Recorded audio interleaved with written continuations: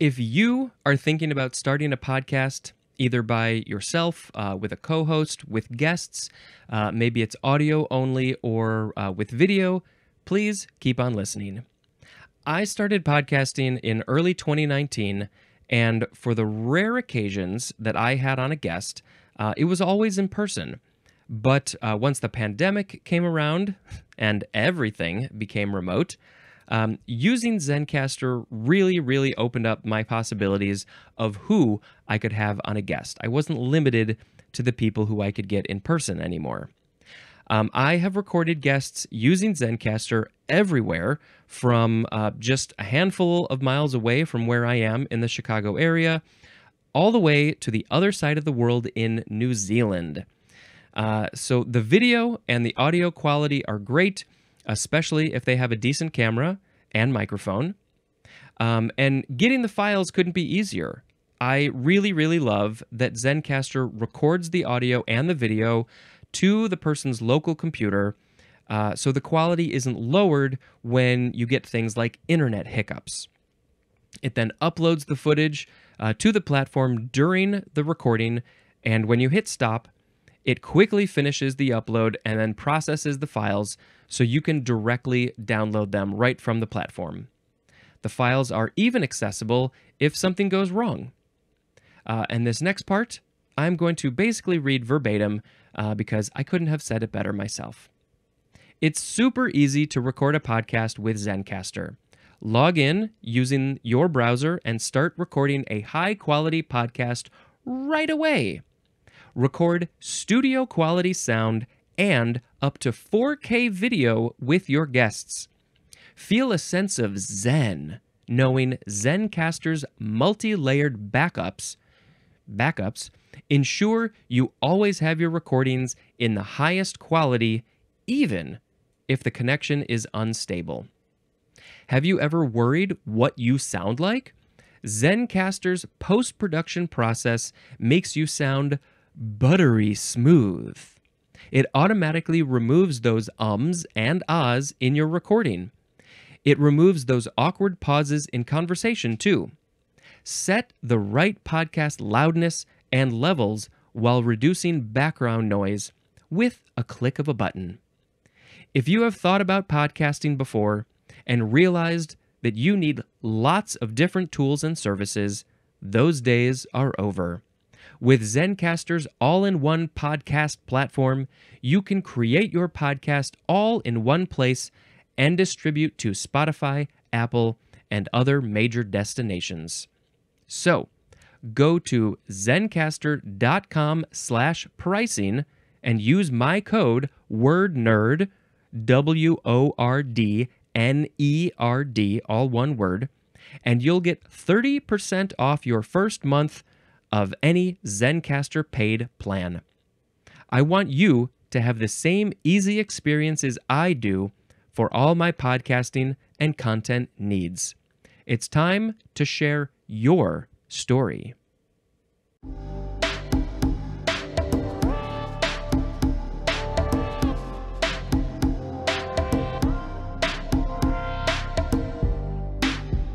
Well, hello, word nerds. Welcome to the dictionary. My name is Spencer, and it is September 28th at 7:04 a.m. recording an episode. I got a good pattern going here. Hey, everybody. This is the top of page 408. I have not said that sort of thing for a while. I don't know why. I just stopped doing it. Let's talk about the words, baby. The first word is emissary. EMISSARY, noun from 1607. One designated as the agent of another. You are the agent for somebody else. The synonym is representative. You were the emissary for other people. You're representing them. 2, a secret agent. What did we have in the previous episode? Not secret. It was, where was it?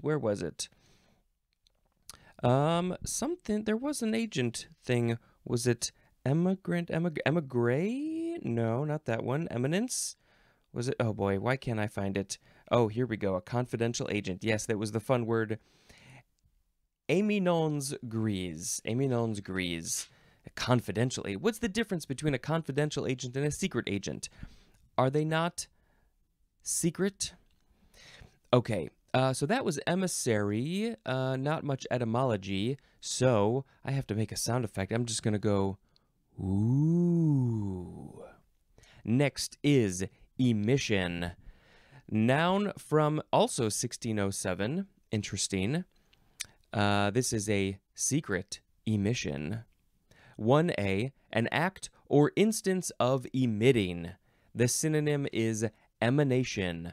The thing coming out of another thing is the emission. 1b, this is archaic, and the synonym is publication.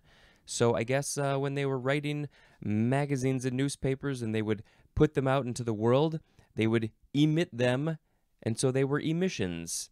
But yeah, so it sounds sort of weird to use it that way these days. 1c, a putting into circulation. So putting into you're putting with this could all. Oh my God, stumbling over the word. Slow down, boy. If you are putting a magazine or a newspaper or something like that into circulation, I guess that would also be an emission. Publication seems like it could still. I don't know. What else could you put into circulation? It's an emission.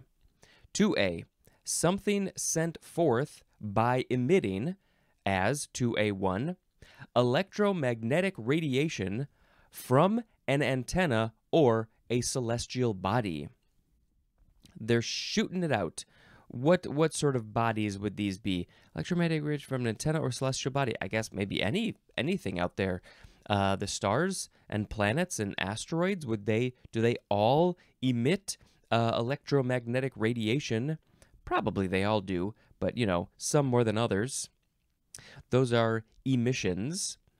2a2, this one is usually plural, and it is substances discharged into the air as by a smokestack or an automobile engine. And these are the things that we're trying to have less of. We don't like it when we have so many emissions coming out of the smokestacks or automobiles, this carbon from oil and fuel and all that stuff. We want to be no emissions. We should be getting into more electric vehicles or other forms that don't have emissions, because those are a really, really, really big reason why we have climate change as bad as we do. And I just don't know. I don't know how this is going to go. Oh, emissions. Okay, now we have 2b. This is a good word. It's the synonym effluvium. If you are emitting something maybe from your body, it would also be called an effluvium. And you got to go back a bunch of episodes to hear what that one is. I like that word. Emissive is an adjective. So, emissive. You're describing something as being emitted. Yeah. Ooh. The next word is emissivity. Emissivity. One of those ways is fine. This is a noun from 1880. The relative power of a surface to emit heat by radiation. Also, the ratio of the radiant energy emitted by a surface to that emitted by a black body at the same temperature. I feel like I need to know a bit more about science to understand this. Let's see, the relative power of a surface to emit heat. So there's a surface that's emitting heat by radiation. Would like electric stovetops, would that be this? I don't know if that's radiation. That's more actual heat. The relative power. Okay. And then also the ratio. So how much of the radiant energy emitted by a surface, you're comparing the amount of energy coming up from a surface compared to that of a black body, which is another thing. I can't remember what that is exactly. at the same temperature, how much energy are they emitting? Maybe one has more and the other one has less, and so the ratio of that is emissivity. I don't think I'm ever going to use this word in my life. Ooh. The next word is emit. E-M-I-T. Transitive verb. Yep, it's just transitive. From 1598. 1A. To throw or give off or out as light or heat. The light or the heat is what you are giving off. Obviously, you can emit so many other things, but those are typically the ones. All of the light in this room is emitting. I got monitors. I got lights in the ceiling. There's light all over the place. And then it bounces. And then so it's emitting that way too. And there's heat. There's heat from all the lights and all the electricity in here. And my body, we're constantly emitting heat and other stuff. Okay. 1B, to send out, and the synonym is eject. We came across some other word that was similar to this a while ago. I feel like there's a lot of similar words, and we've sort of talked about this before, I think. But anyway, sending out, ejecting from a helicopter. The helicopter is emitting the pilot as the helicopter is going down. 2A, to issue with authority, especially to put into circulation. Here's another example of a thing that you are putting into circulation. It's money. So you are to put money into circulation is emitting it. The federal government is emitting the money into circulation, and they can do that not all the time. They do that sometimes. I don't really know the rules of like how you can't just print more money. I mean, you can, but you can't. It makes it all lower value, and you got to take some out of circulation. You have to unemit it. I don't know the right word for that. And you are issuing it with authority. So yes, the federal government has authority to issue money, to emit money. I would not use the word emit for that, but that's just me. 2B is obsolete. The synonym is publish. And of course, we saw that with the word emission. The archaic version was publication. 3. To give utterance or voice to, as in, emitted a groan. Because it's coming out of my mouth. The groan is coming out of my mouth. What makes me groan? Stupid drivers. Been seeing so many stupid drivers. To give utterance or voice to. Emitter is a noun. This is from the Latin verb emittere, which means to send out. From the e prefix plus mittere, which means to send. So you sending the thing. Now, to send and to send out, what's the difference there? If you're sending a letter, it's going out. I don't really understand the specific context of why would you to send out. I don't know. There's little details that are different, I guess. Ooh. Next is emittance. Yeah, emittance. Noun from 1940. Oh, little kittens, you lost your emittance. Number 1, the energy radiated by the surface of a body per second per unit area. Okay, the emittance. So yeah, you need a standard way to measure how much stuff is coming out over a certain area. And so I guess this is it. The energy radiated by the surface of a body, let's say the sun, which is a star, which is constantly emitting so many things. Everything's coming out of the sun. Per second per unit area. But you have to define what's the unit area. Is it 1 meter squared? Is it a kilometer meter squared? Is it an inch squared? What is it? I don't know. I guess it depends on the context. Per 1 second, how much stuff came out of this space in 1 second? That's the emittance.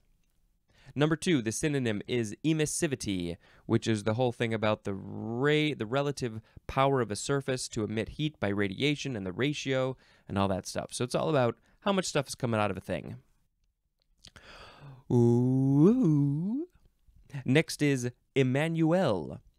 Okay, it's spelled capital Emmanuel, and it's a variation of Emmanuel with an I at the beginning instead of an E.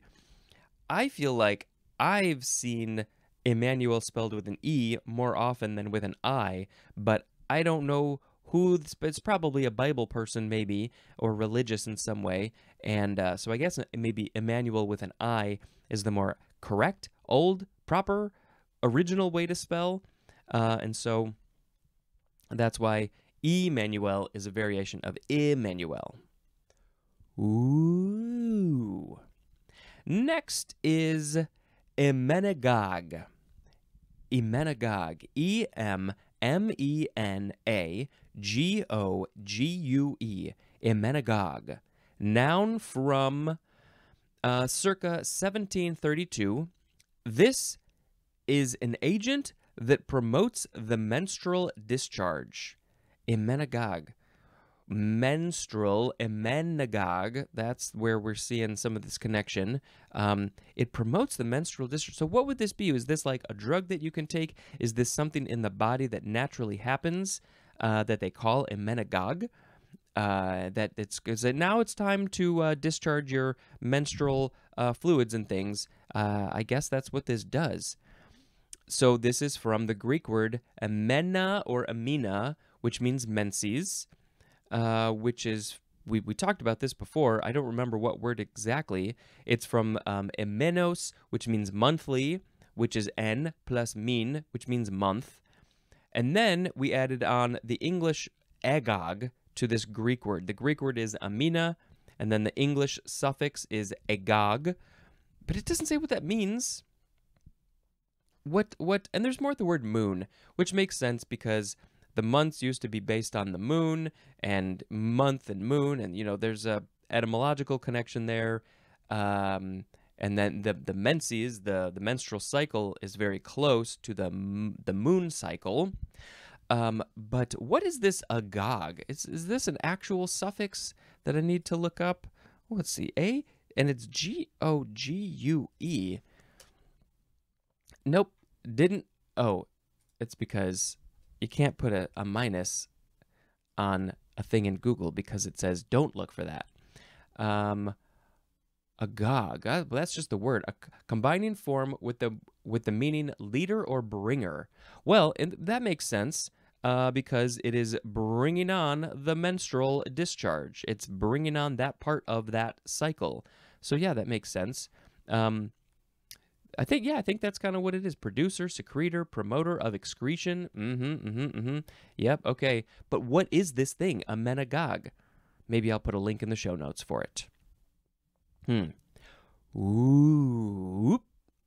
Next is emmentator? No, emmentaler. I thought it was emmentator for a second. Emmentaler, capital Emmentaler, or you can spell it with a TH, or it can be emmental. Yeah, emmental. So we shortened it. This is a noun from 1902, and the synonym is just Swiss cheese. It's because it's from, this is a German word, I guess, Emmental, Switzerland. Emmentaler. I don't know why the ER got added at the end. So Swiss cheese made in Switzerland in the town called Emmental, and so it seems like the more proper name then for Swiss cheese would be Emmentaler or Emmental. And why don't we call it? I guess us here in America, we're like, we can't say Emmental. We need to call it what it is and where it's from. Cheese from Switzerland. It is Swiss cheese. Can't take that name away from me. Okay. Ooh. Next is emmer. Emmer. Noun from circa 1900.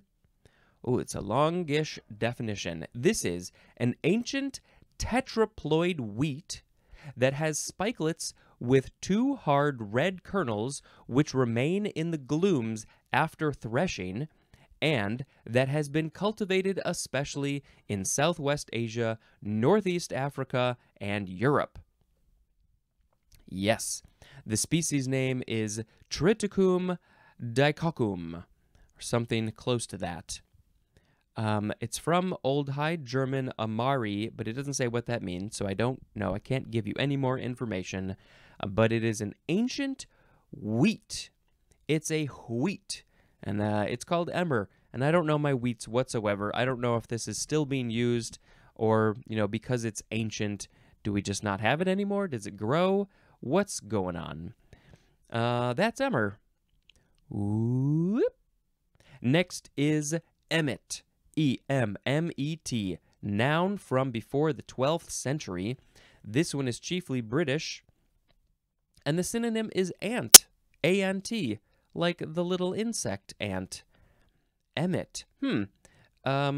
Chiefly dialect. So did I say chiefly dialect or chiefly British? I think I saw chiefly, and I just assumed it would say British. But no, it's chiefly dialect. So okay, let's look this up. We're gonna single-hand it. Where do people call ants, not antas, emmets? E-M-M-E-T. I have never heard of this word used to describe ants. Well, some parts of the UK and Ireland refer to ants as an emmet, I guess. Interesting. There's a phrase, not one perished, not even an emmet. Look at the little emmets crawling around. I've never heard of Cornish. It's Cornish, I guess. Interesting. Okay, so it is chiefly British, actually, even though it says chiefly dialect. It's a dialect in the British areas. Yes, this is from Old English, emmet, which means ant, and there's more at the word ant. Great. Ooh. Next is Emmy, capital E-M-M-Y. The Emmys are in this book. This is a noun from 1949, a statuette awarded annually by a professional organization for notable achievement in television. It's interesting that it says by a professional organization. Why wouldn't you mention the professional organization? Who gives out the Emmys? I should know this. It's not the I think the Golden Globes are the. No, wait, I'm mixing them up. Who gives out the Emmys? I feel like, isn't it like the National Television, the National Academy of Television Arts and Sciences. Okay, so they are the professional organization. Why it didn't say that here, I don't know.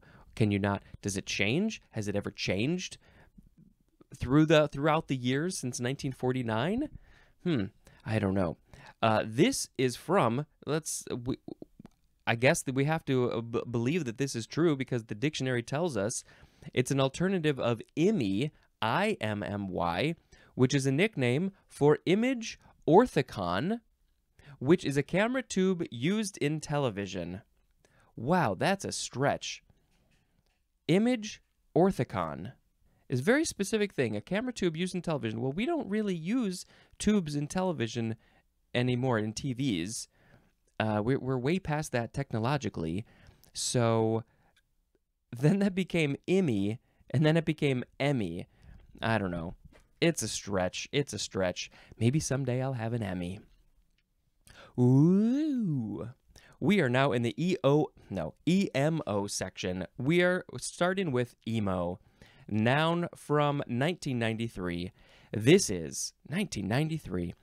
A style of rock music influenced by punk rock and featuring introspective and emotionally fraught lyrics. I'm sure I enjoy some emo music, but I never really followed it close enough to know, like, what are emo bands? I don't know. But you know, we all are aware of this, and it's become such a big topic. Oh, you're so emo. It's not just music now. It's people are described as emo. Yes, it's short for emotional. Are you feeling very emotional? You can be emo, because we can't say the whole word. Ooh. Next is Emodin. Emodin, noun from 1858.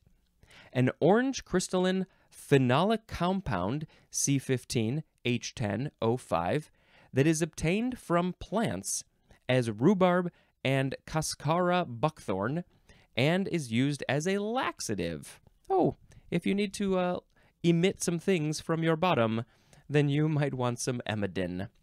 It's orange. It's you get it from plants. Okay, so this is from its new Latin name, Rum emodi, and that is a species of rhubarb. So that's a very clever name. It's just the kind of rhubarb, and like, well, we got this thing from this rhubarb, so let's name it after the rhubarb. Whoop. Next is emollient. Yep, that's the way to say it. Emollient. Emollient. This is actually our last word. We have two forms. This is the first form, adjective from 1626. 1. Making soft or supple. Also, soothing, especially to the skin or mucous membrane, as in an emollient hand lotion. You definitely want your hand lotion to be emollient. You want your hands to be soft and supple, don't you? Doesn't everybody want soft and supple hands? Number 2, making less intense or harsh. The synonym is mollifying. mollifying. As in the example, soothe us in our agonies with emollient words. That is a quote from H.L. Mencken. Making less intense or harsh. Your emollient words are making our agony less intense. We can deal with life a bit better because you have given us some emollient words. Thank you for your emollient words. This word is from the Latin verb emollire, which means to soften, which is from e plus mollis, which means soft, and there's more at the word mollify. So, yep, it's all about just being soft. I want soft fingers and arms. I do need to be better about putting lotion on.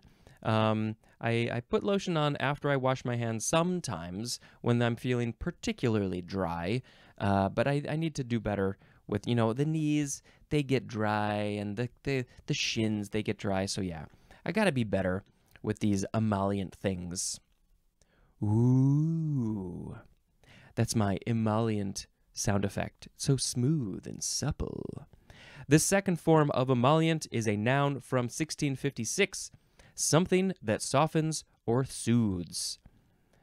Gimme that emollient lotion. I don't know. Emollient. Okay, is that going to be the word of the episode? I don't know. Let's find out. We had today emissary, emission, emissivity, emit, emittance, Emmanuel, emmenagogue, Emmentaler. Is that how you say that word? Emmentaler, emmer, emmet, emmy, emo, emodin, emollient, and emollient. Well, part of me wants to pick Emmy as the word of the episode because it would be great to have one of those someday, just because I want to collect all of the awards. All of the awards, you can give them to me. But I actually do think I'm going to pick emollient as the word of the episode. It's a word I had never heard before. It means smooth and supple and soft, and but it's just not something that we just don't use this word anymore. And I think, like many other words, we need to bring them back. And I will promptly forget this later, but, for now, I am remembering to use the word emollient. I want some emollient lotion so I can make my hands emollient. That's it. That's the song. But first, before we end, we must talk about another movie I watched. Have a whole bunch. Well, the list is shrinking. Okay, where did we leave off? Shazam 2. So that's not what it's called. It's called Shazam Fury of the Gods. It's a very fun movie. I enjoyed a lot of aspects of it, but it's also very silly and makes no sense. But it's a superhero movie, so like you can't fault it for that. It's like we watched a horror movie last night, and I was like, so many things just don't make sense. But it's a horror movie. It's a whole thing. I'll talk about it later, but Shazam, it's just fun. There's just a whole bunch of people who have the superpowers, and they're kids, and so it's fun to watch adults act like kids, and they get to do superhero stuff, and it's just great fun, and that's what it is. You can't expect a lot. You can't expect anything particularly highbrow from a superhero movie. Usually, some of them are pretty good, but yeah, it's just good fun, and you should watch it if you just want some good fun. I will say this felt like the longest movie ever because it took me, I don't know, 4 or 5 tries at least. Not tries. I would watch a bit and then get distracted, and then I'd watch a bit another day and get distracted, and it's like a couple weeks go by, and I'm like, oh yeah, I never finished that movie. I should probably finish it. Yeah, that's Shazam, Fury of the Gods. This is the end of the episode. Thank you very much for listening and watching. And until next time, don't forget, if you're watching this on YouTube, hit the subscribe button. You gotta say those things. You just gotta. I can't help it. This has been Spencer, dispensing information. Goodbye.